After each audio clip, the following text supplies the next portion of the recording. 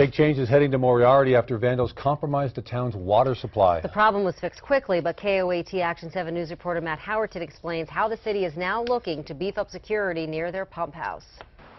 Tucked behind locks and a barbed wire fence, many overlook Moriarty's pump house. But it supplies water for an estimated 2,000 people, making it one of the city's most important buildings. It's a source of life.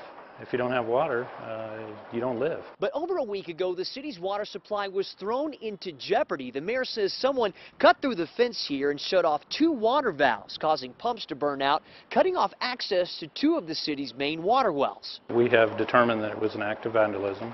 Our police department is investigating it. Since September 11th, Homeland Security has asked cities across the nation to actively protect public water supplies out of fear that terrorists may try to contaminate our drinking water. Moriarty was without water for a few hours, but crews were able to fix the problem. Still, for Mayor Ted Hart, the break-in is priority 1. We do need to take some more steps in securing our entire system. The city says it already takes steps to protect the pump house, but now it wants to do more. Cameras, more lighting, entry control points.